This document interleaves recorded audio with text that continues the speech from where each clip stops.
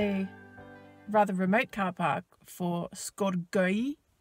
Again, I'm sorry if that's really wrong, but I looked it up and that's the best approximation of the Gaelic that I can do. This is a Monro, so I'm going to attempt to hike up there today. I feel alright, my legs feel alright after yesterday, so we're going to see how we go. If I don't make the top, that's fine. It's been really foggy this morning, but it is lifting, so I'm confident that we'll get weather similar to yesterday. It's nearly 10 o'clock, which is later than I intended, but the cloud's still down on the top of the mountain. So head off.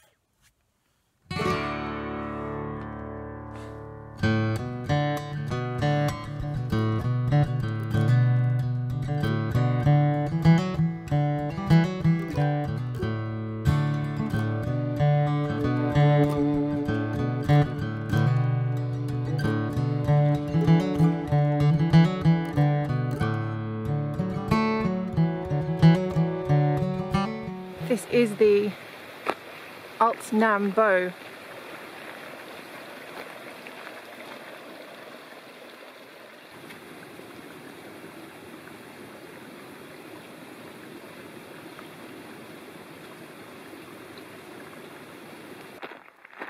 Driving along the main roads, whenever I'm up in a place like this, I always think, wow, wouldn't it be lovely to go walking on those hillsides?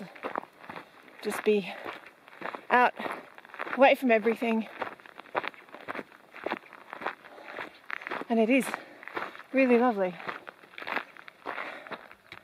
to be in the peace and quiet with no one up here. But it's starting to get hot.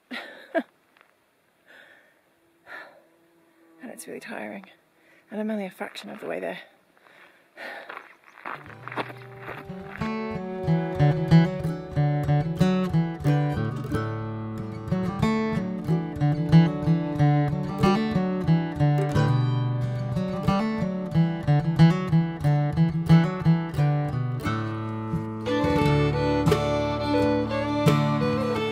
Another stream to cross. This is the Alt Cora na Coicia. Sounds beautiful. I'm following the directions that I found online for the summit, but there's more than one way up.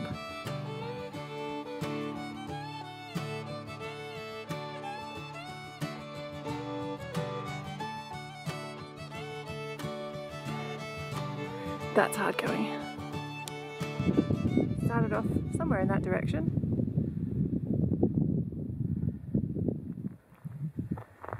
And I think that might be the next creek that I need to cross.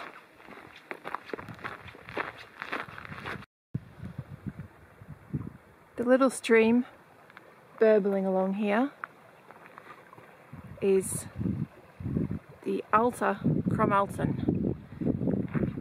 Again, apologies if my Gaelic pronunciation is terrible.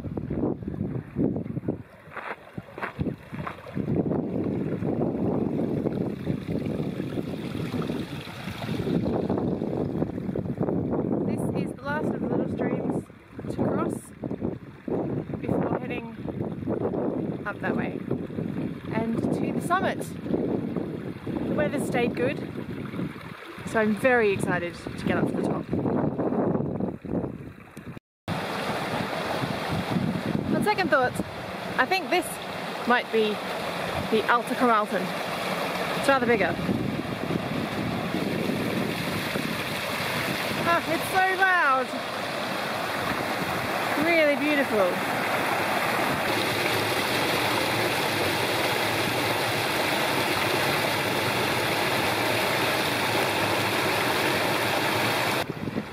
There are a few more people up here now.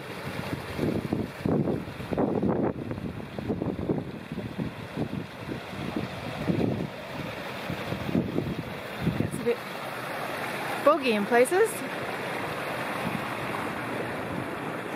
So it's good to be up here in dry weather.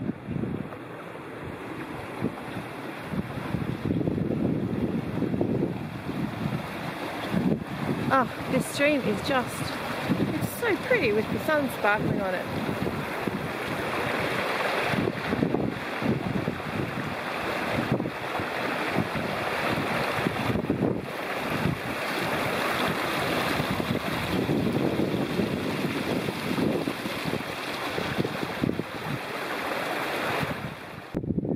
couple of hill runners just now passed me while I was taking pictures of Alta Cromalton.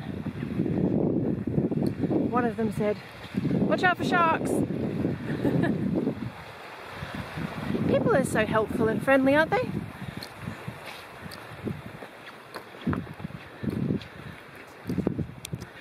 When you're someone who has asthma, isn't all that fit, and doesn't hike mountains very often, this is really tiring. It's really steep. Whew.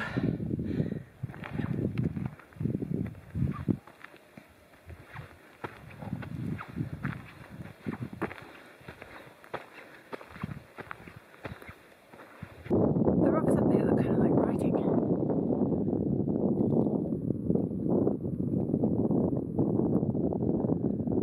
It's like, good luck, you. Thanks, I appreciate that. I sat down for a little rest at the cairn, somewhere right there. But apart from that few minutes, it's taken me about an hour to get where I am from the creek.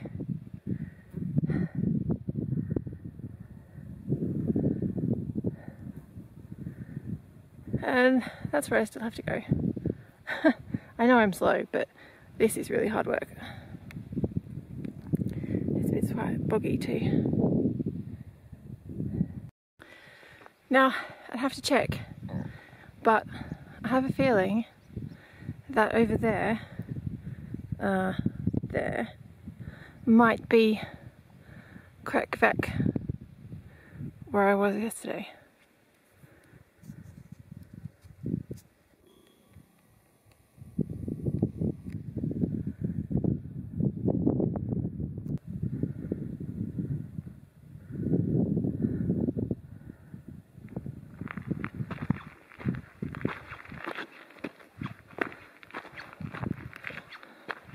Well, I'm up on the ridge, but the directions I found a bit confusing towards the end, so I seem to have gone a little bit far from the route, so I've ended up a bit far south of the summit.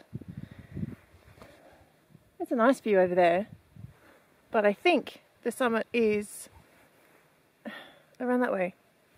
I'm not quite sure, but I'm having a rest for the moment because I'm absolutely knackered.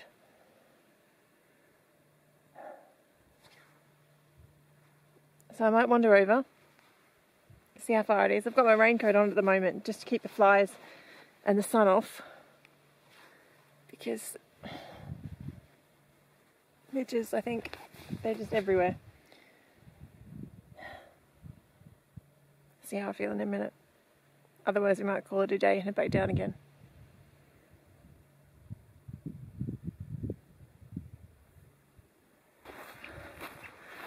It seems I'm not the only one to have come this way.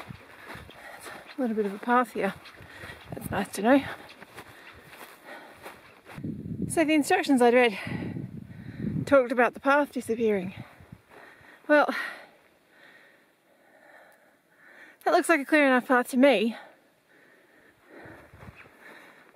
But the instructions online said to go slightly to the south of east, which actually doesn't seem to match the map, nor the reality when I was here.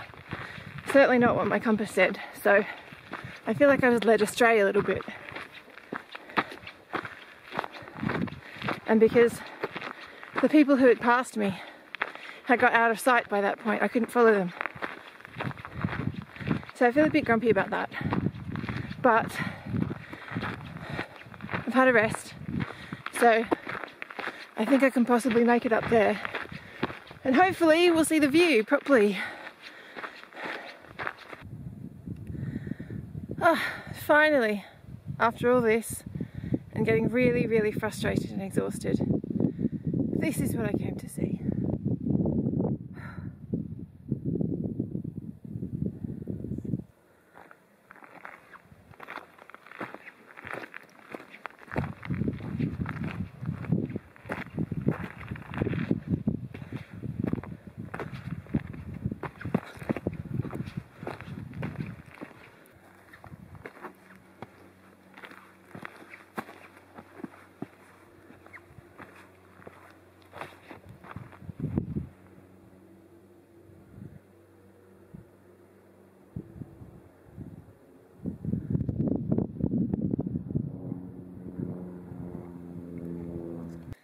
So this is going to be a quick one. There are clouds of midges here. It's just disgusting. I'm covered in repellent, but even so, I don't know if you can see them in the camera. Clouds. I am really pleased that I made it here after having a little rest. It's spectacularly beautiful, and I wish I could stay longer. I'd really planned to have a good long rest here and take it all in, but honestly, these little beasties are just horrendous. There's so many of them and just get everywhere. So one last look and then I'll be off, I think.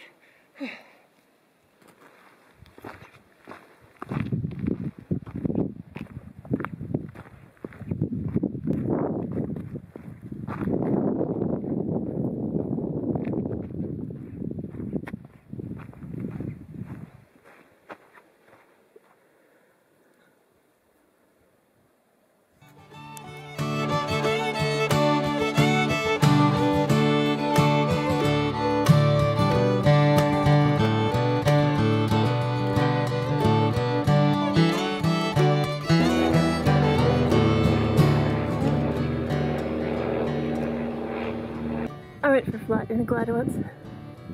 It was a lot of fun.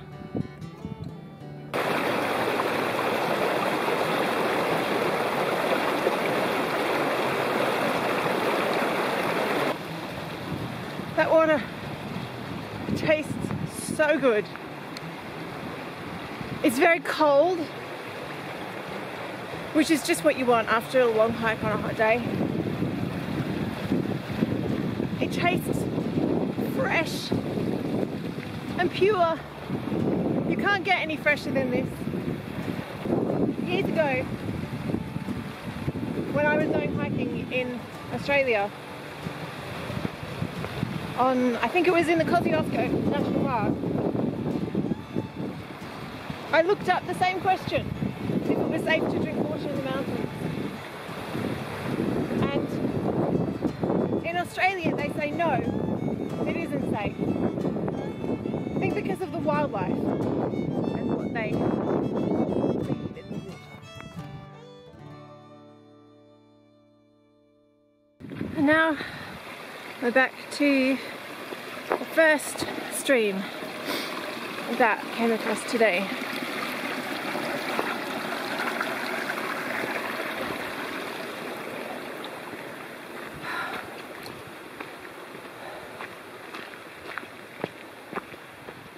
Bit of the intensity's gone out of the sun, so there's a bit more wind popping up here and there, and it's not far to go now.